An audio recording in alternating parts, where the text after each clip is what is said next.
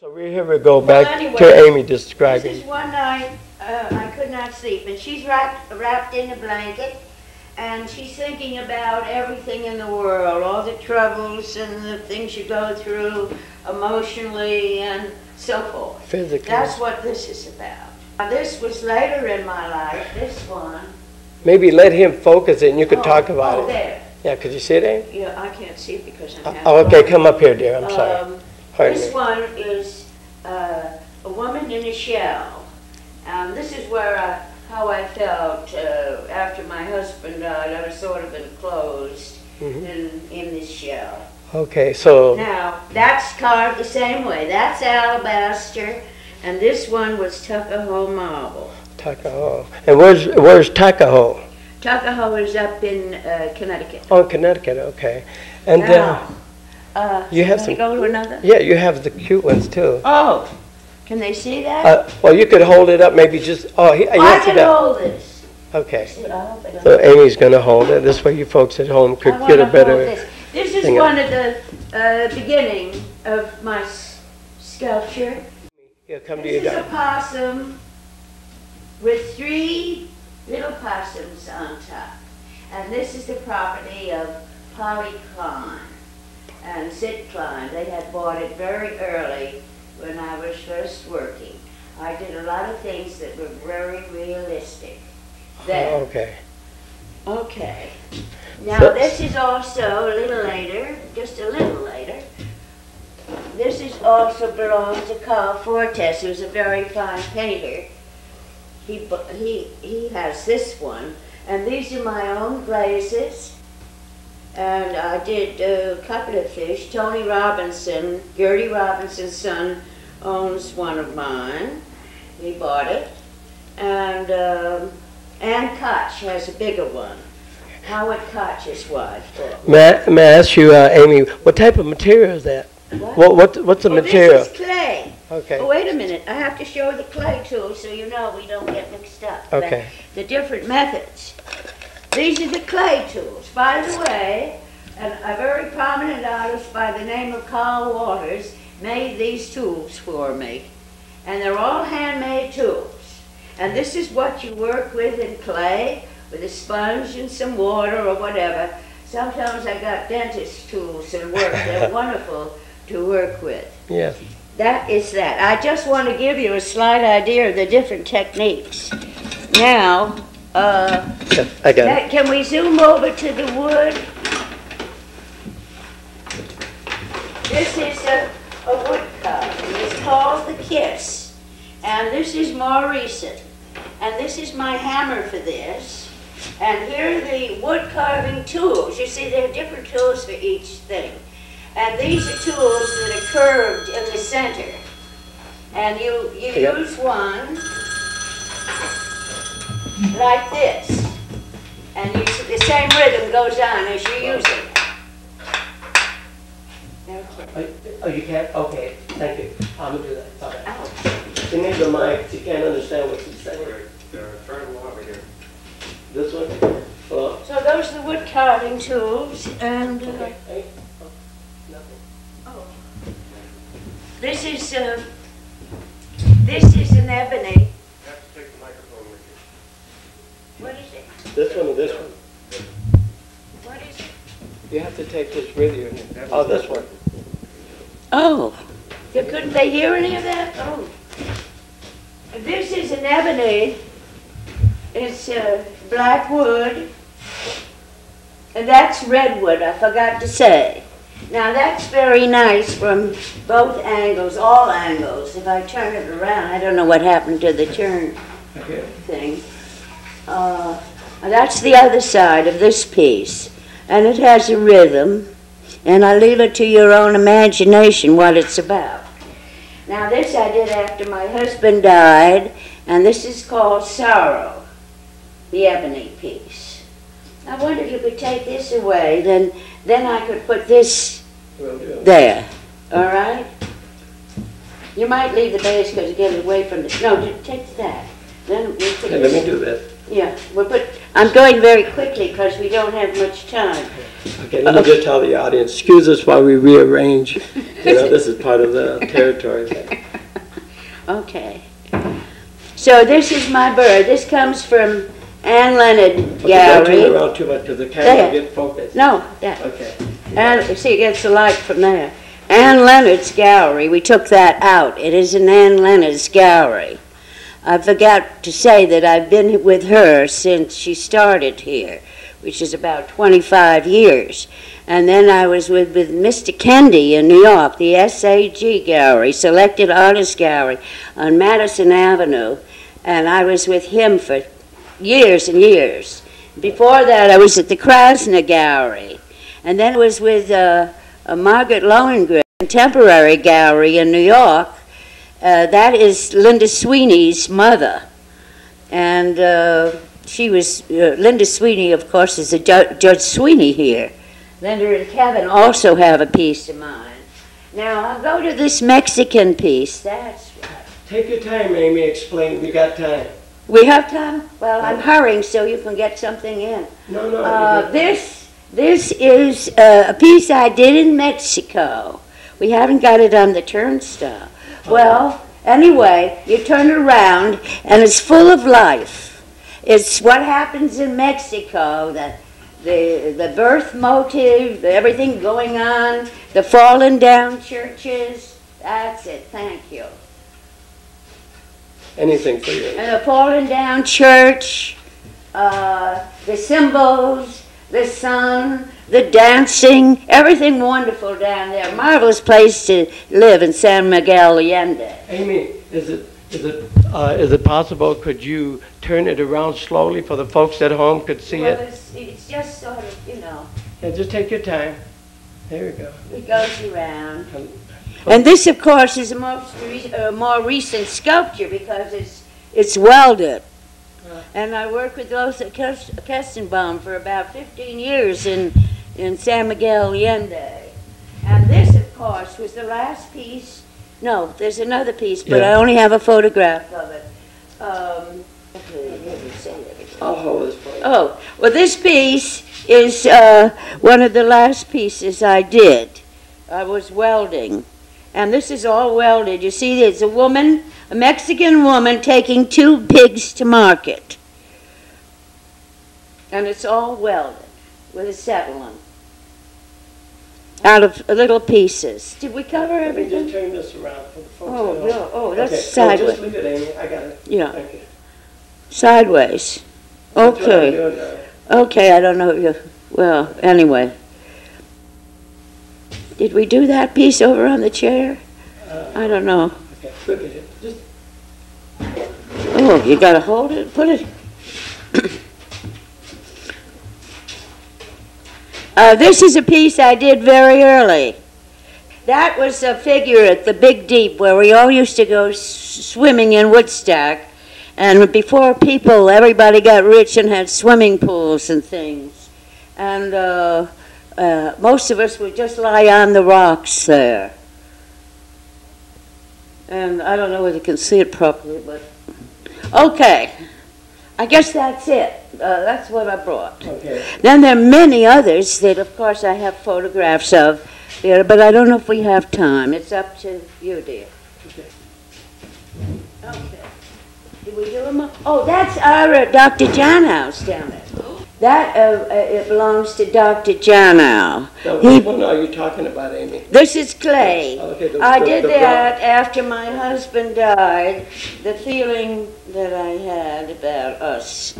And the other one, the sorrow, the wood, I also did. I did it quite a few and about 2 years later of my feeling about it. So there we are. Okay. So that's everything. He brought that up from New York. That's nice all the way around. So these are Amy's sculptures. She has photographs also, don't you, Amy? Yes, I do. Would you like to bring them up? Well, have we time? Or you want to do something? I have. Okay. By the way, I want to say that We have time. that I'm in this book I'm in quite a few books now by Joe Campbell, The Fire in the Mind. You probably heard about him. He worked with Rondo Robinson when they were doing the book that's used in most colleges on Ulysses to explain the different terms and so forth. Also, he was an editor of Reader's Digest, and his son Tony is now a writer and published several books. And that's Joe Campbell's book, The Fire of the Mind. He also did another one. This was written by the Lawsons, because Joe died about a year or so ago, 2 years, I guess it is now. And he wrote The Power of the Myth, which, of course, was on Ed Moya's program in New York. So, Amy, so I see that perhaps you'll be sculpting again, or Amy? What? Am I going to do sculpture again? Yeah.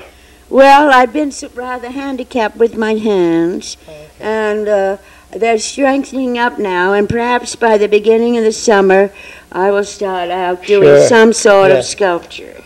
I'm fixing this pneumatic tool at my house that I use on my stone, and so we're going to be making dust together, hopefully, or if not, at least in spirit.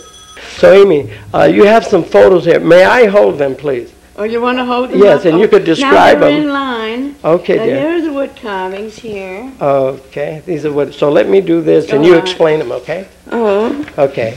I don't know if Randy could get That's that. sold. That's a wood carving. I forget who bought that. And it's just a woman. It's called Isis. Isis.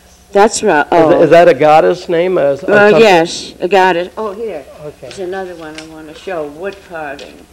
I don't have to show the other side of this. This, you want to hold this one up? Okay.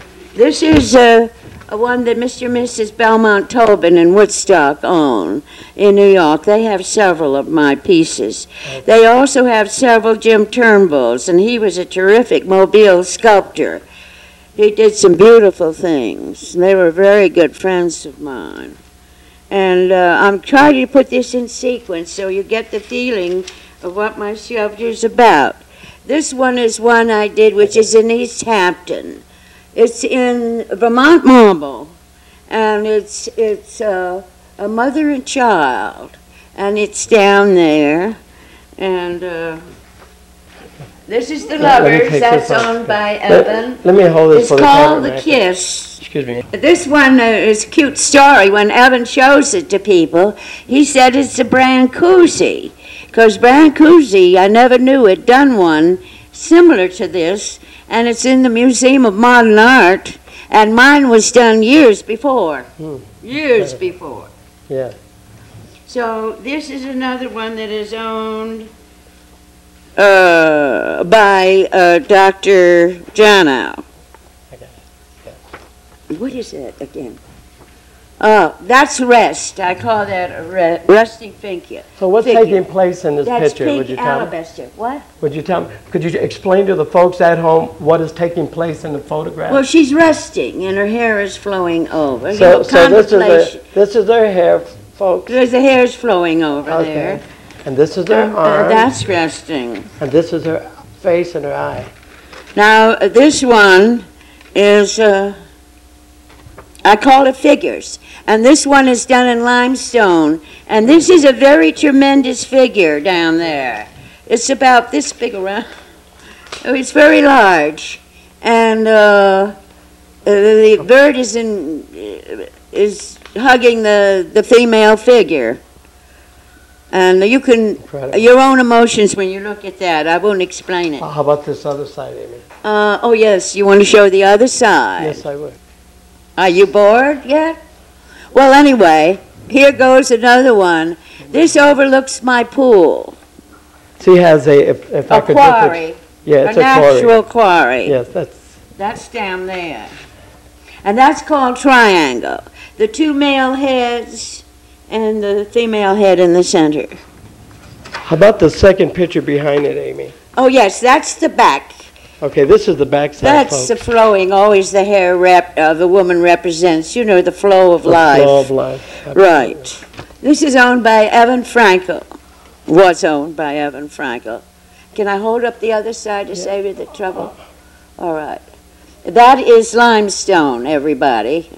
On the other side, I have a turtle emerging from a shell, and that was done, oh, long time ago, and that's the James Paley owns that in New York, in East Hampton. Then this is kind of interesting. Excuse me. This is a picture of, was it the violin? Yes, the violin.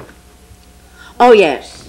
I was listening to a piece of music, and if you follow the rhythm around the stone, it sort of gives you a feeling. If we could move the camera just a little bit this way.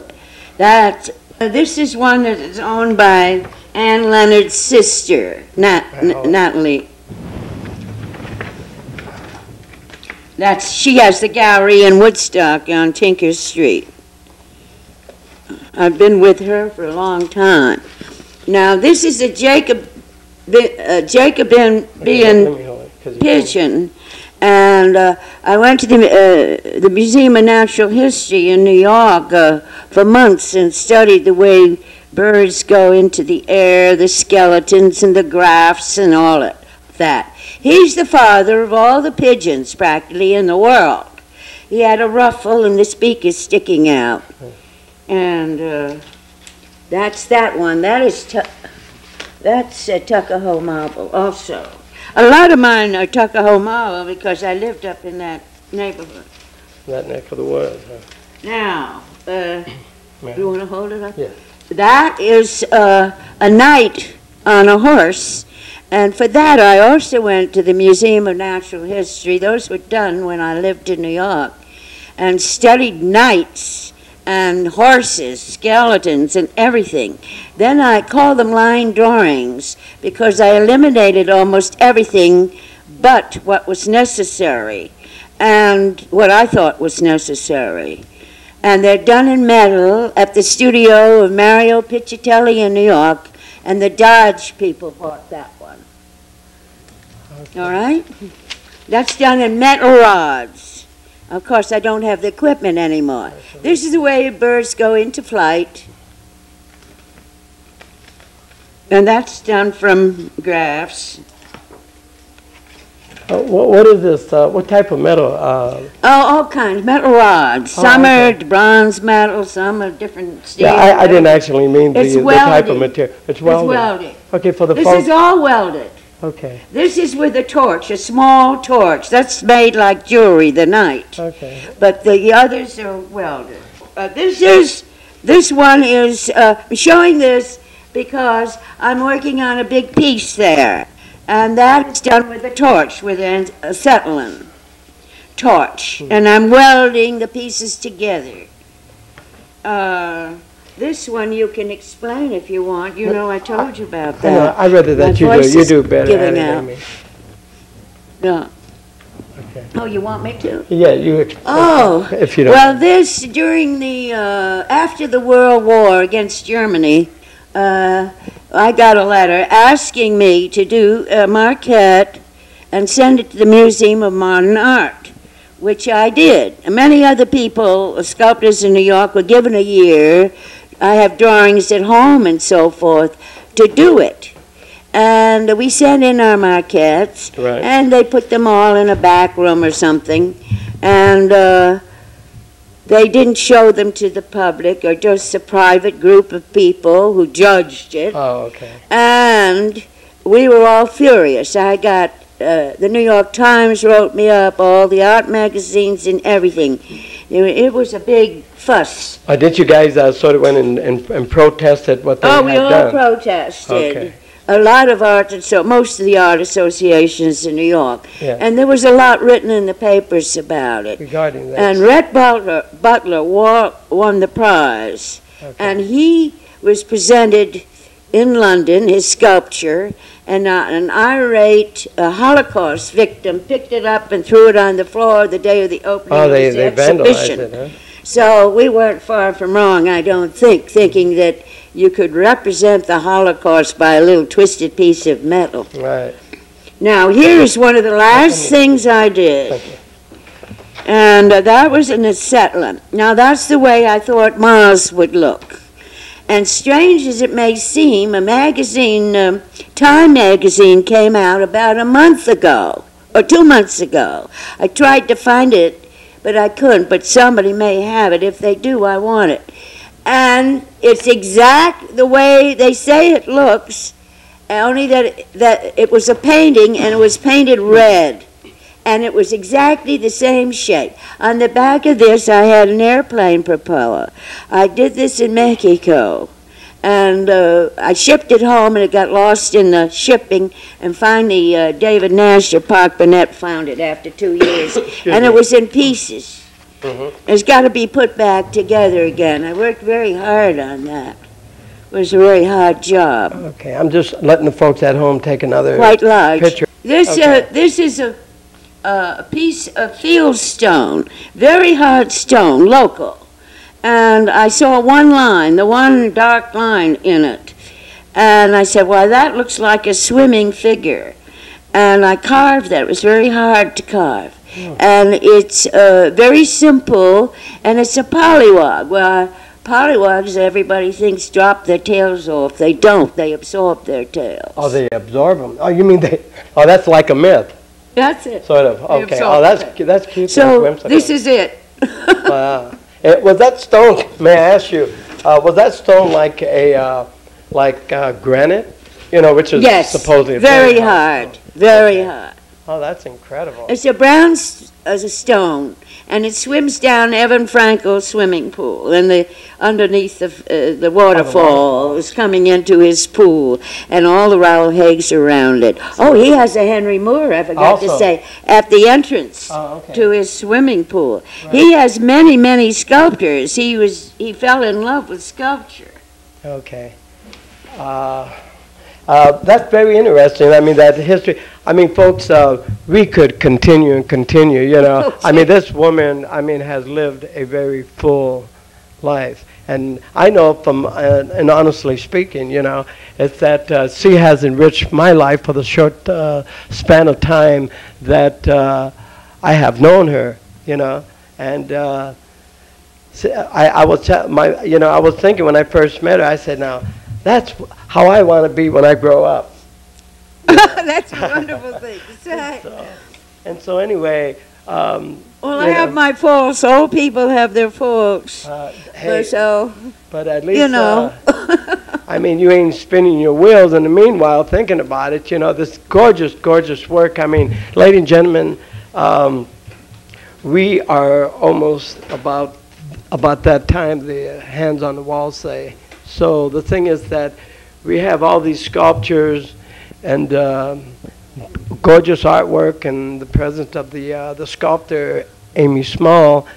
And perhaps, yeah, Randy is scanning the pieces before we sort of wrap this up. So first of all, I like to say, folks, that thank you for letting us into your living room. And also, this work could be seen, some of this work, like this stone here, and another sculpture that Amy had made, could be seen at the Ann Leonard Gallery. That's next door to the Tinker Cafe. And there's a lot of sculptures in there, but I'm sure once you've seen Amy Small's sculpture, she has her own particular texture and flavor. And her style, it is definitely gorgeous, moving, and refreshing, you know, and time well spent, I would say, you know. And she's such a precious human being. She is my dear friend, you know. And we talk quite often, and I have been to her place and look at this beautiful quarry that she had brought, you know, mentioned and so on like this. So. By the way, we built that quarry. That was you had hole. built that? Okay. Okay, you and your husband. My husband, myself, and Adolf Heckeroth. Oh, okay. We built the quarry. You knew, before I just wrap this up, folks, even though it's about a quarter to the bewitching hour of 6, I like to ask Amy, what the heck was I going to ask you, Amy? I don't know. I just... Were you going to ask me anything about Joe Campbell or something? Well, we're close. You knew Eleanor Roosevelt, didn't you? Oh, yes. Okay. Oh, of course I knew Eleanor. She used to be a guest at Tom and Elizabeth Penning. Okay. And by the way, Tom was a terrific sculptor who influenced Harvey Fite. Harvey learned a lot from Tom from Penning. him. Okay. And, I never heard that that's his Opus name 40. mentioned. Oh, okay. Oh, but he's the influence for Harry Fine. Oh, we never talked about our Maverick festivals, all that went on there or anything. Oh, we'll have okay. to do it another time. We certainly will, folks, and you can bet that. I have many stories of Woodstock. I have over Yeah. 50 years of history of Woodstock.